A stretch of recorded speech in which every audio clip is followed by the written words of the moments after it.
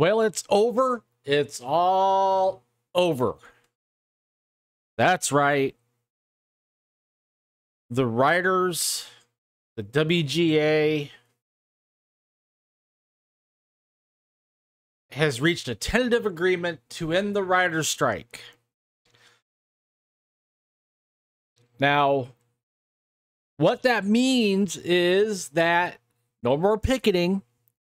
However, there's still a couple hoops that have to be jumped before the strike is officially over. There's a committee it has to go to be voted on, and I'm talking the final draft of the agreement. So it has to be ratified by a committee. Then it's got to go to, I guess, 2 other parts of the guild, one on the East Coast, one on the West Coast. And then once it's ratified and everything is signed off on, then we can do this all over again in 3 years. But honestly, did anybody really care about the writers being on strike? Unless you lived and worked in Hollywood. I know I certainly didn't miss it. Did any of you? Which then takes us into, well, what's going to happen to the late night talk shows? When are they going to come back?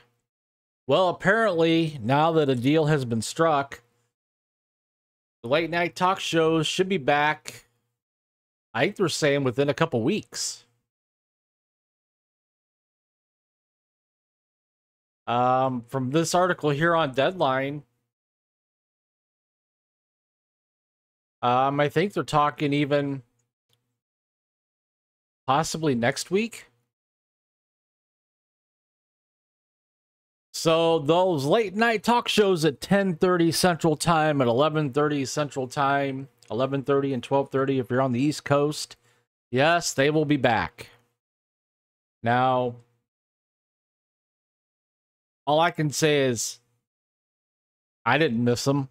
I find other things to watch at 10:30 in the evening on streaming platforms like here on YouTube. Daytime talk shows should be back shortly. Dancing with the Stars is going to go forward. That was announced. So, while the writers have a tentative agreement with the AMPTP, the screen actors are still on strike. So even shows like Saturday Night Live, they can write skits, but I don't think the actors can actually appear on SNL. So everybody, let's all cheer for the writers. They got a heck of a deal, even though nobody knows what actually the details of the deal are. So tell me what you guys think. You guys think this is a good thing? Or do you wish the strike would have gone on a little bit longer? Comment down below. Share your thoughts while you're at it. And while you're commenting, please take the time to smash that like button, subscribe to the channel, hit that notification bell to get notified when my content's available here on YouTube. And as always, thanks for watching, and I will see you later.